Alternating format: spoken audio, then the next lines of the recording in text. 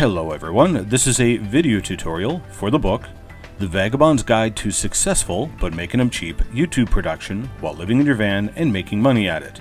The book can be downloaded from livinginyourvan.com, and there are numerous other video tutorials available on this channel, though more details for each technique are provided in the book. The book is intended for professional video production on the cheap and in the most inopportune situations. For today's tutorial, we are going to walk through a difficult situation using a blue screen. Now, sometimes a green or red screen is used, but in all instances, this is what is known as chroma keying.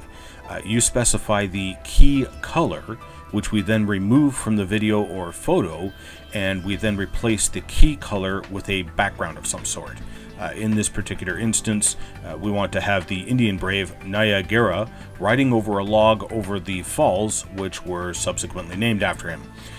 Besides the fact that riding a log over the Niagara Falls is illegal, this would be a one-time shot that would probably kill the stunt person, so obviously we don't want to do the real thing. We must then resort to special effects. Now, I must emphasize a few things before moving along in this tutorial. For this shot, the result is quite amateurish looking. Now, this is a humor video, so that's quite alright. The amateurish look adds to the cheesy humor. However, taking some time to pay attention to details, you can produce an incredibly dramatic effect. Also, seeing as how you are probably watching this video because you bought a book with cheap and Vagabond in the title, most of you viewers are probably operating on an extremely limited video editing software. With good software, which is expensive, you could do a much better job at this, but I want to be clear that this is doable even with limited software. The program I used for this particular edit was an old editing program made by ULead called Media Studio Pro. Unfortunately, you can't get the program anymore. Well, you can get a newer version from Corel, which has no support and a whole lot of bugs. Okay, so to start with, we videotape our stuntman acting out his part on the log. This is the original shot, and you can see what we've done here. The important thing here is to get good, even lighting on the blue screen, and it is imperative that the actor not go out of the bounds of the blue screen. Now, we had to have the camera fairly far back in order to get a lot of the log. Obviously, we're not going to erect a huge, massive blue screen, but no problem. We can deal with the areas we don't want in post-production. And there are a number of ways you can do this. I'm only going to show you one of several. Loading our original footage into our video editing program, we grab a screen capture, which we then import into a photo editing program, which supports an alpha channel. Now, if you don't know what an alpha channel is, you'll have to get a copy of my book because I won't explain that here. First, we need to sample the blue screen color. Now, I used my color sampler tool in my photo editing program and sampled an area of the blue screen to get an average color. Now, how this is done depends on your photo editing software, which in this case I'm using Corel Photo Paint. I now have an average RGB value. Notice that the blue screen has different shades of blue. Well, my sample got an average RGB color for all those shades, and gave me that color for my fill tool.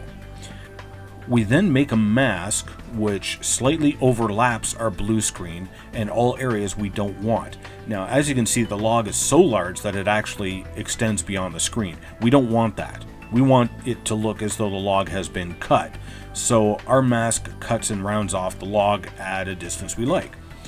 Some video editing programs will allow you to do this masking right in the editing program, and still others will allow you to mask in the program, but requires a black and white mask applied to it. So you will still need to do this technique, but making a black mask instead of a blue one. We then reverse the mask and use our fill tool to fill in the entire unmasked area with our sample shade of blue, which matches the average color of our blue background. I then export this image with the masked area saved as 100% transparency as an alpha channel. PNG file works well for this. I then add in this image as an overlay onto my video. Now, for many of you, your video editing program only has 2 or 3 tracks. Now, here's a way you can turn your editing program into a multi-track editing suite. We just apply the special effects one at a time and render the videos for every effect. Now, it's time consuming, but it allows those of you using free and limited editing programs to pull this off. Notice that my video editing program has recognized the alpha channel. Our blue mask now overlays everything we don't want and leaves only what we want to keep. We now render this video, which I'm going to call Niagara Step 1. For our next step, I have actual footage of Niagara Falls. Now, when blue screening, if you have a video background, it is very important that your background shot be a lockdown shot. Any movement in your background shot causes a nightmare of work in post-production, though you can typically still work with it. We drop in the Niagara Step 1 video and apply our chroma key to remove all blue. We set up our motion path so that Niagara floats downstream, rotates, and falls over the falls. We now run into our second challenge. He needs to disappear behind the rim of the falls. Again, there are multiple ways you can do this depending on your video editing suite, but we are going to use the same blue mask technique. If you only have a 2-track video editing program, go ahead and render out this scene now, and we'll call it Falls Step 1. Now make a note of where Niagara goes over the falls and export a screen capture. Load the screen capture into your photo editing program and add a blue mask something like this.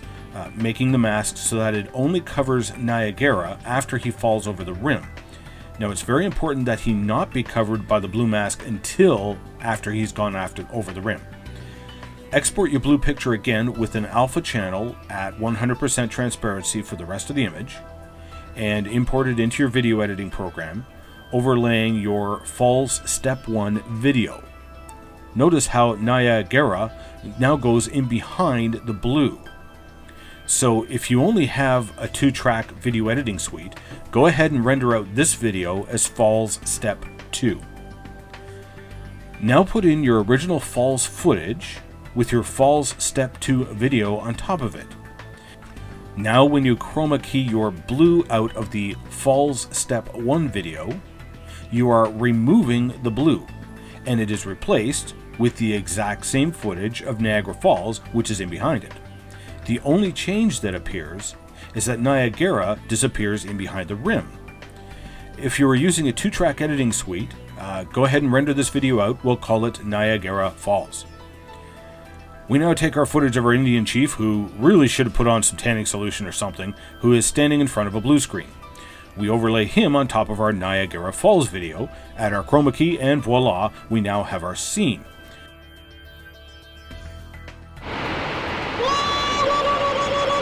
Indian brave, Niagara, proving manhood, Niagara, swift like horse, strong like buffalo, brave like bear.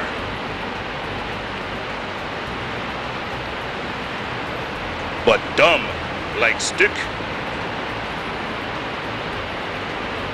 and heavy like stone.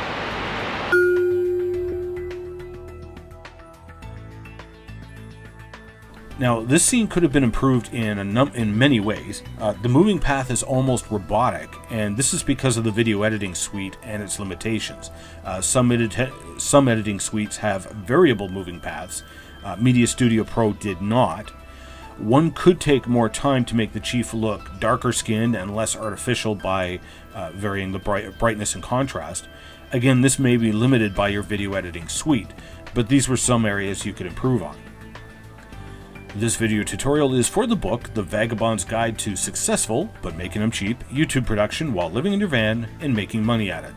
The book can be downloaded from www.livinginyourvan.com, and there are numerous other video tutorials available on this channel, with details for each technique provided in the book. The book is intended for professional video production on the cheap and in the most inopportune situations.